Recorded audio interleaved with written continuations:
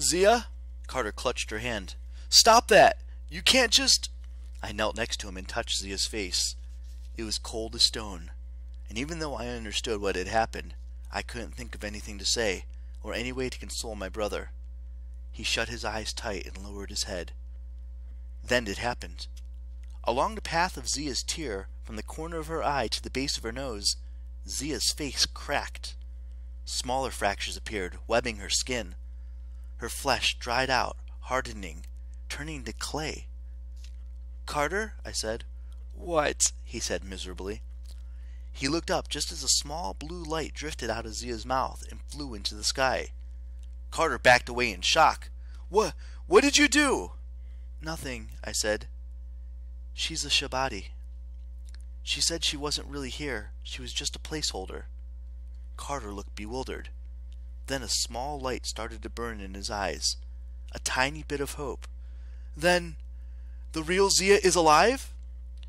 "Iskandar was protecting her," I said. "When the spirit of Nefertiti joined with the real Zia in London, Iskandar knew she was in danger. Iskandar hid her away and replaced her with a Shabati. Remember what Thoth said?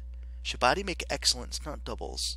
That's what she was, and Nefertiti told me she was sheltered somewhere, inside a sleeping host." "But where?" "I don't know," I said. And in Carter's present state, I was too afraid to raise the real question. If Zia had been a Shabati all this time, had we ever really known her at all? The real Zia had never gotten close to us. She'd never discovered what an incredibly amazing person I was. God forbid she might not even like Carter. Carter touched her face, and it crumbled to dust.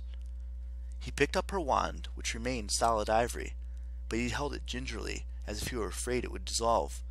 "That blue light," he began to ramble. "I saw Zia release one in the first gnome too, just like the Shabati in Memphis. They sent their thoughts back to Thoth. So Zia must have been in contact with her Shabati. That's what the light was. They must have been like sharing memories, right? She must know what the Shabati's been through. If the real Zia is alive somewhere, she might have been locked up in some kind of magic sleep, or... We have to find her!" I wasn't sure it would be so simple, but I didn't want to argue.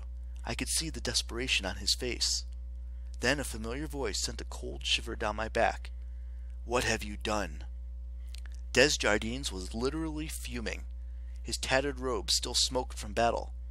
Carter says I shouldn't mention that his pink boxer shorts were showing, but they were. His staff was aglow, and his whiskers and his beard smoldered. Behind him stood 3 equally battered magicians, who all looked as if they'd just regained consciousness. "Oh, good," I muttered. "You're alive." "You bargained with Set?" Desjardins demanded. "You let him go?" "We don't answer to you," Carter growled. He stepped forward, hand on his sword, and I put out my arm to hold him back.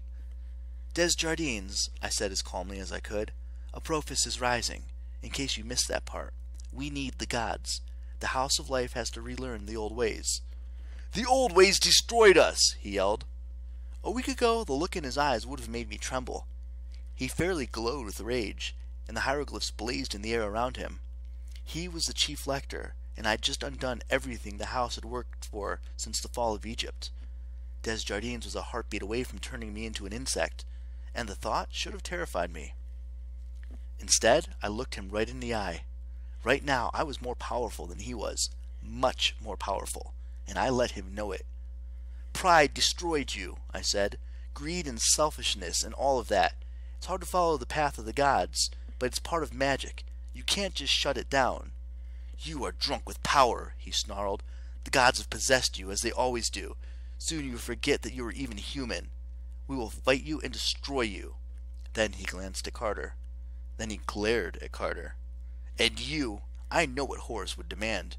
You will never reclaim the throne. With my last breath—" "Save it," I said. Then I faced my brother. "You know what we have to do."